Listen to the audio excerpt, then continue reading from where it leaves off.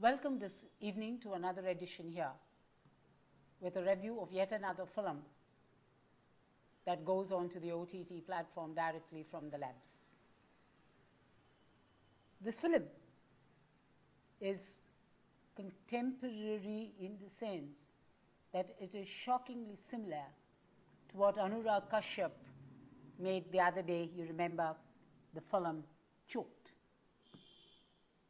Paisa bolta hai. The theme, the story,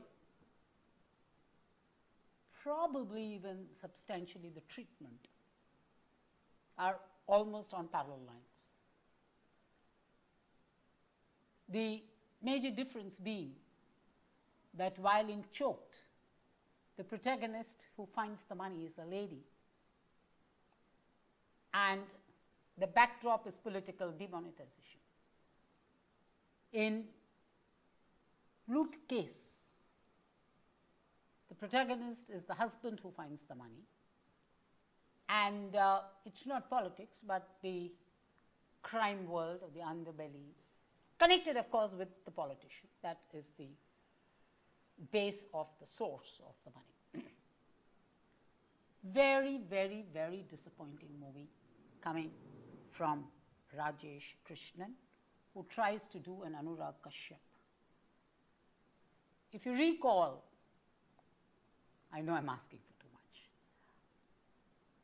I didn't think Anurag Kashyap had done a great job with Choked Paisa Bolta Hai. Rajesh does even worse. The bard said, some rush where others fear to tread.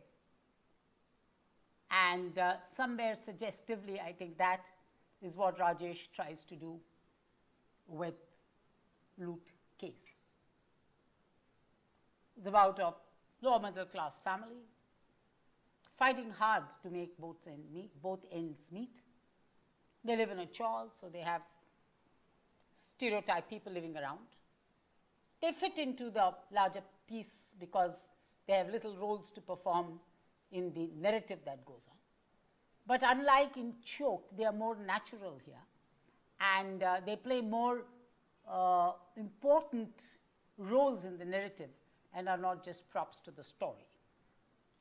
On the other hand, you have this entire parallel story about guys trying to retrace the lawsuit case with huge amount of money, which accidentally the hero of the film, namely Nandan Kumar, who works in a press, finds. His wife, Lata Kumar, played by Rasika Guddugal, and his little son Ayush Kumar, Aryan Prajapati, are obviously and blissfully unaware that the father has found tons of money. The family, of course, while the son's ambition is to go to this ocean park, the wife's all long promise over the last 15-20 years is that they'll have a holiday in Shimla. Not happening. So it is this kind of a family backdrop and huge sums of money coming. So the first challenge is to find out whose money it is, and when he doesn't, the next challenge is how do you hide the money and start spending it. Very, very ordinary narrative. Nothing imaginative in the story. Come on, you're telling us you're hiding 2,000 rupee notes in dal boxes in your kitchen, in your pantry, you're putting up with the water, you're putting in the bathroom. Putting money in the bathroom is as old as the income tax rate in Malasina's house 40 years ago. Come on, you need to grow up in telling us these stories. Very disappointing film. In fact, you ask yourself, why is he making this kind of a film? Hasn't he heard of Choked? And this is embarrassingly badly made. It takes about 1.5 hours, 132 minutes. So you would hope there's something in the movie, and then actually you end up seeing nothing. Among the performances, as the tainted politician, you have Gajraj Rao, who I think is over the top. I would have liked him to be a little more restrained. Ranvir as the police officer looks lost, actually looks embarrassingly lost in this kind of a film, and justifiably so.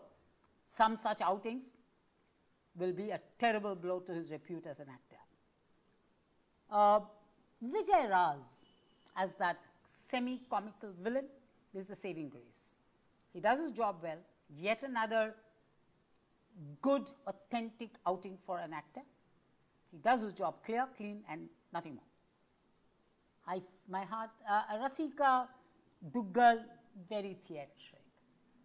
From the scenes of seduction to her mock anger, everything looks a communication to the camera than anything more. My heart goes out to Kunal Khemu. Talent is there. He has a great sense of timing. He can move effortlessly from a serious note to a sense of timing with his comic moments. But he's wrapped up in this utter nonsense. He is suffocated in this loot case or in the suitcase and is barely able to breathe out his real talent. This boy has talent. Unfortunately, these are the kind of opportunities that come where he almost can't even say no and does them up. But what he does for himself is he pushes his cause and shows that as an actor, there is only that much you can do outside of a script, and he does that and delivers.